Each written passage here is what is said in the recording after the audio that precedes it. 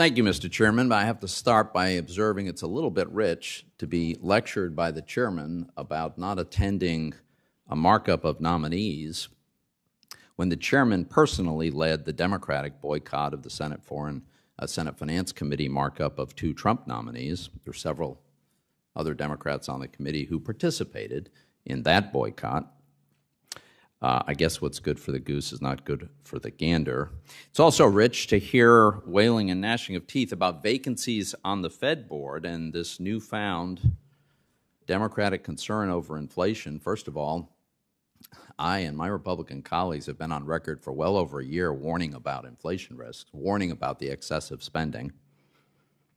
Democrats criticized us for wanting to normalize interest rates and Fed policy. And yet here our Democratic colleagues are pushing for yet another inflation-fueling spending blowout bill. Fact is, the Fed is fully functional. The FOMC has 9 of its 12 members in place. They could raise rates today if they wanted to. They could do it tomorrow. They could do it at any time. But what's really ironic is that it's the chairman's decision not to move 5 nominees forward. We made it clear, I made it clear last week to the chairman, repeatedly, publicly, and privately, we are perfectly happy to vote on 5 of the 6 nominees. That would be 4 Fed governors and the director of the FHFA. If we did, actually most of them would get considerable Republican support. They'd move on. And if there were a concern about vacancies on the Fed, then the chairman could fix that very quickly. He chooses not to. He prefers to have the vacancies. That's his choice. It's also interesting how some of my Democratic colleagues have been so passionate about ending the revolving door. In fact, you could argue some have practically made a career out of railing against the revolving door, where people go from a powerful government regulator to go work for the industry that they regulated, they enrich themselves, and then maybe they come back to do it for another loop. Is there a more archetypical example than Ms. Raskin? Senator Warren recently tweeted, called Randy Quarles corrupt because after he left the Fed, he went back to the firm, the private equity firm that he had founded himself. So I guess it's corrupt if a Republican does that, but the rules don't seem to apply in the other directions. The chairman said that the candidates answered the questions. Let me be very clear. Ms. Raskin was far less than candid with us. She failed to disclose that she even was a director of Reserve Trust. She failed to disclose the $1.5 million she made for that service. She failed to disclose hundreds of pages of writing, hours of speeches. When she was asked, how did she get on the board of Reserve Trust in the first place, she said she couldn't recall, which is odd because the founder and chairman says in an article in today's Wall Street Journal, he's known the Raskins for decades. When Ms. Raskin was asked if she ever contacted the Fed on behalf of Reserve Trust, first she evaded the question repeatedly, and then eventually she replied by saying she couldn't recall.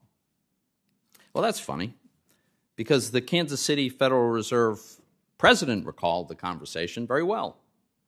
The chairman of the Federal Reserve Trust, recalled the conversation. He wasn't even part of it. But we're supposed to believe that Ms. Raskin just couldn't recall.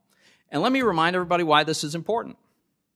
Reserve Trust is a fintech company. It's based in Colorado and applied for something that's extremely valuable, a master account at the Fed.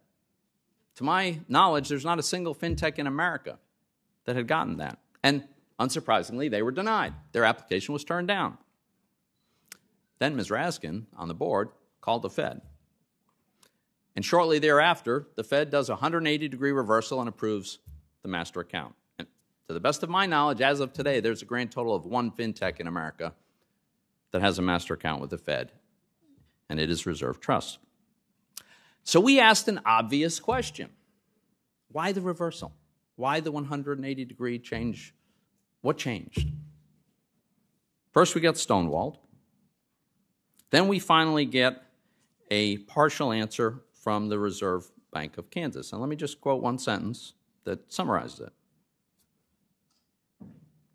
Federal Reserve Bank of Kansas says, after this denial, and that's a reference to the denial of the master account application of the Reserve Trust. After this denial, RTC changed its business model, and the Colorado Division of Banking reinterpreted the state's law in a manner that meant RTC met the definition of a depository institution. That's from the Kansas City Federal Reserve Bank of Kansas City. The only problem with that is on Tuesday night, the Colorado Division of Banking says that's not true. And this is what they said, and I quote, "We consider the statement that the division reinterpreted state law as a misrepresentation of our practice." So it remains entirely unclear what happened here. All we know is that Ms. Raskin was in the middle of it. The firm on whose board she sat applied for a very, very valuable account with the Fed. They were turned down. She intervenes. They get approved, and we can't get an explanation of what happened here. Is that fair to all the other fintechs across America that would also like to have a master account, and they've been turned down? How is that fair to anybody? And how is this committee doing its job if we don't insist on getting some answers to this question? But we get stonewalled. We get answers from the nominee that she can't recall, and we get basically nothing from the Fed. So, Mr. Chairman, it's your choice if you want to continue to preclude the possibility of having 4 nominees from the Fed confirmed and the FHA director. We are quite happy to process those nominees. But we want answers before we vote on Ms. Raskin. And let me just close with a quote justifying a boycott of recent markup of nominees. And I quote, "By refusing to demand honest, transparent information about the business dealings of these nominees, the committee failed to do its job on behalf of the American people." That is Sherrod Brown, February 1st, 2017.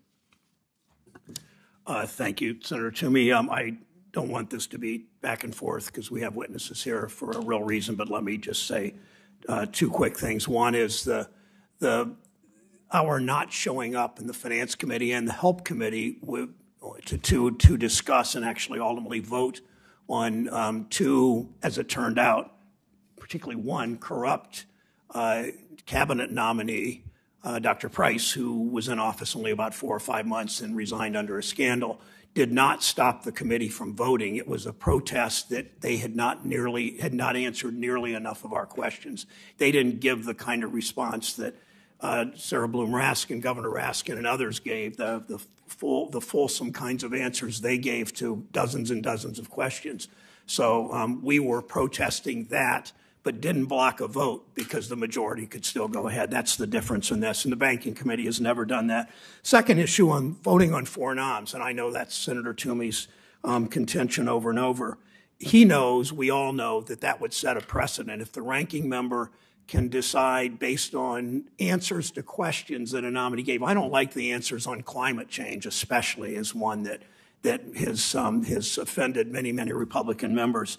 Then if a ranking member can say, I don't like the answers to the questions, then simply withhold a quorum. It means the ranking members then choose whom we're going to vote on. So any ranking member, whether it's finance or banking or veterans or any other committee, can simply say, I didn't like his answers, I didn't like her answers, we're not going to show up to vote. Then essentially the ranking member determines whom we're going to vote on. So we're voting on all 5 of these Fed noms. We're voting on FHFA. They're all very qualified. That's our intention when we get back. And